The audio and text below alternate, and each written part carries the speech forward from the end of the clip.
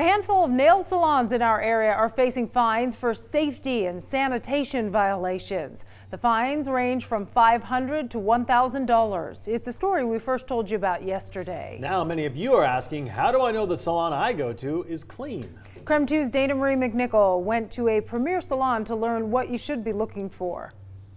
Not all spas are created equal. That's why I'm here at Spa Paradiso in Kendall Yards, where they've been voted Spokane's best spa several years in a row, but also have always had 100% on their inspections. So here are some of their tips to make sure you leave a salon not only feeling pretty, but also clean. During a relaxing spa, manicure, and pedicure, the last thing you want to worry about is sanitation. How a salon's tools are sanitized is the first indicator of a clean spa. In between all of our clients, all of our tools are soaked in barbicide. After each service, they're scrubbed down with barbicide, hot soapy water, and then sprayed with disinfectant, and then put right back in. Watch for how tools are stored. They need to come from a closed container.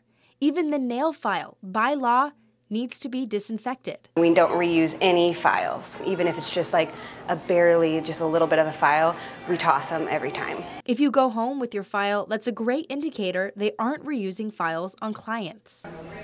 You walk into a busy nail salon and every spa is being used. This is your first red flag to pay attention. The filters in those spas too can harbor a lot of bacteria if they're not cleaned each and every time. Pamela Craig with the Glendale Academy says before you jump quickly into a spa after another client, know this.